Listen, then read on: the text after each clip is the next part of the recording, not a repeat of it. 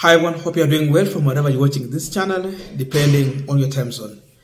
Now, through the Kenya Forest Service, the government has handed over 60,000 hectares of Mau forest land for a foreign company for a key project.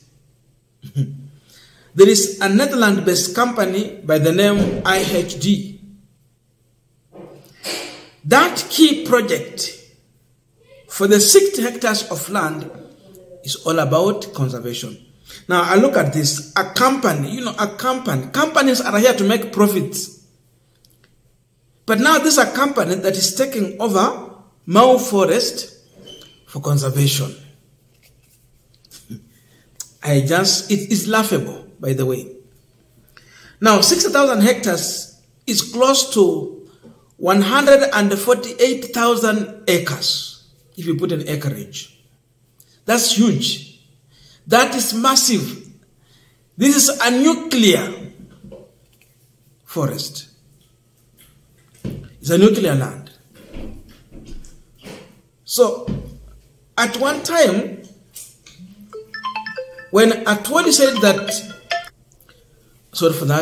when Atwoli suggested that if Ruto becomes the president, he's going to carry the Central Bank of Kenya to Sugoi.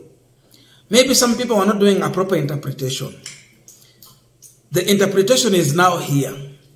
It was all about looting this country completely.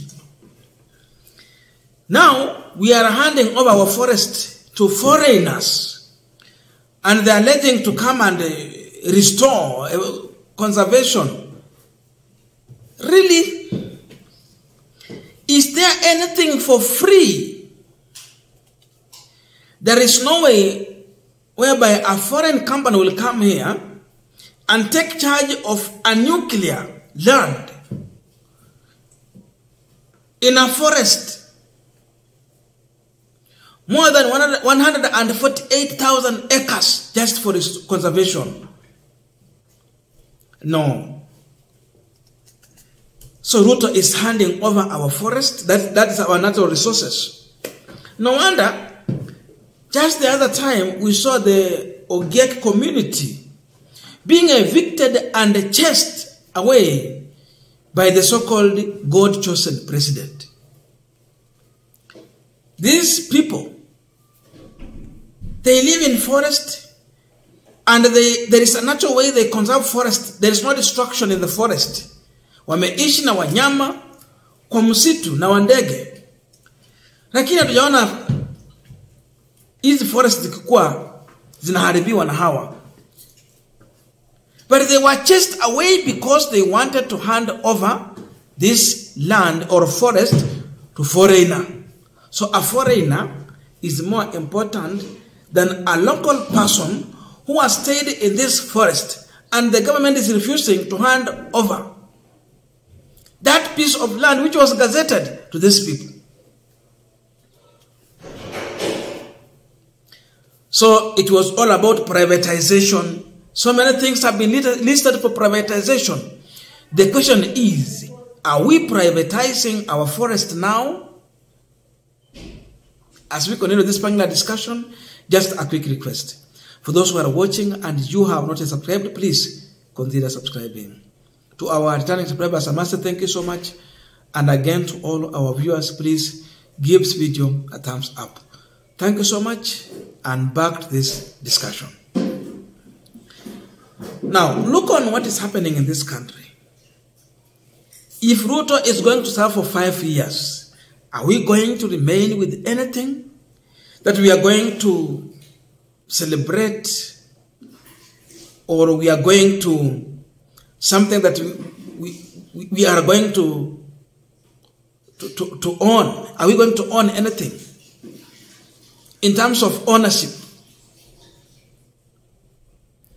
Is there anything that is going to remain for Kenyans to proudly associate with as our heritage?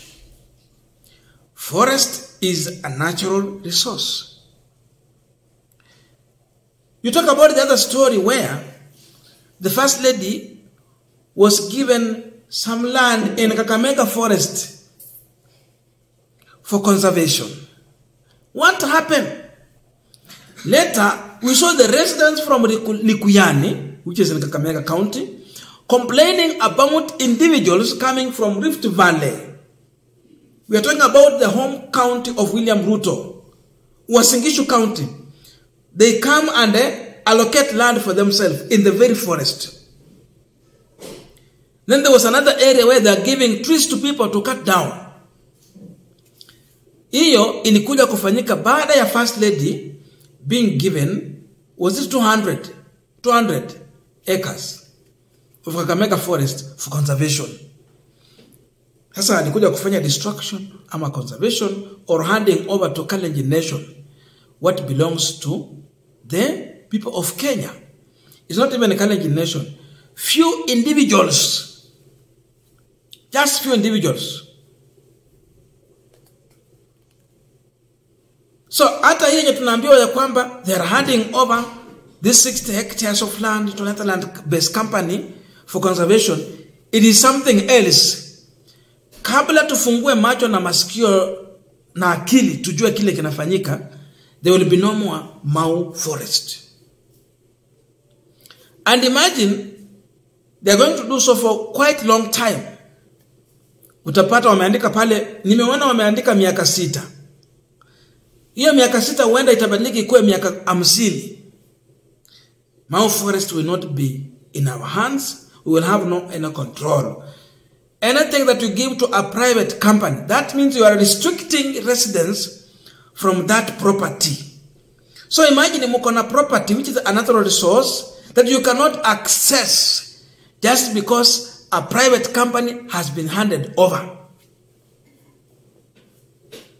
Hii ni conservation gani yenye wanataka wafanye yenye Wakenya hawangeweza kufanya hii? Those are the questions Kenyans are asking.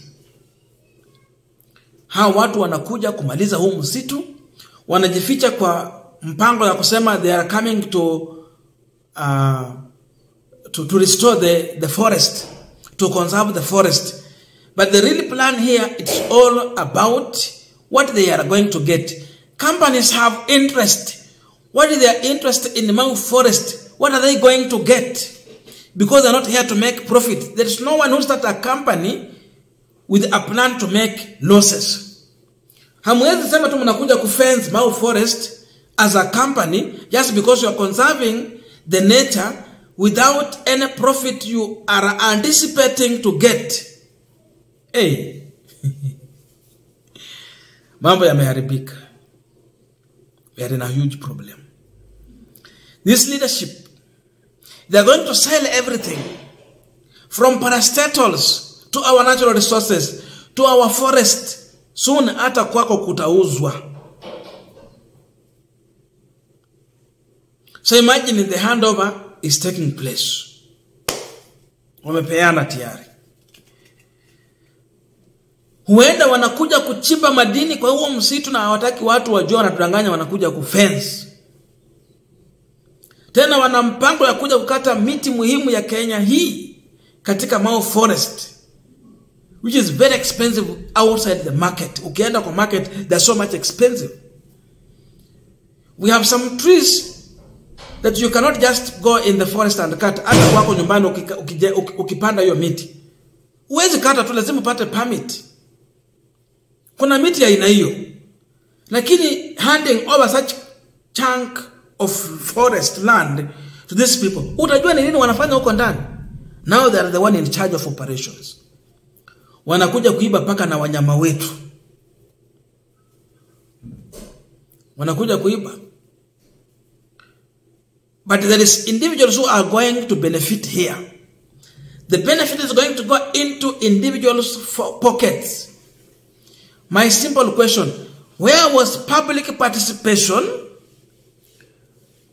for the people within this forest? We talk about the Ojech community. Wale watu wanatoka hizi counties zinaitwa namna gani? Kuna neighboring counties hapa. Is it Kajiado or what? Narok, Bomet. Ni siku gani wamekuja kuwauliza maswali that can we hand over, because this is now our constitution? When did they conduct public participation to ask questions to hear the views from the community? Ni lini bwana? Hii mambo inafanyika. Hii ni ukora, ni wizi, na Wakenya wajipange kuona vile Ruto atakuwa ana beba Central Bank akipeleka Sugoi. Central Bank meant a lot, and this is one of the reasons why Atwoli was talking about kubeba Central Bank kwa mgongo mpaka Sugoi. Now 60,000 hectares of Mau forest is not under our control, but in the hands of private individuals from Netherlands. This is a company. I don't know if this is a company that was started to make losses. You cannot spend your money in Mau forest without a way in which you are going to recover your money, and at that time even make profit. Sijui. Labda hii ndio ya kwanza. Wale wamefanya mambo ya business studies, business na accounts na mambo ya economics, mtuambie. I don't know your views. Let us meet in the comment section to continue this discussion. Thank you so much, and see you in our next video.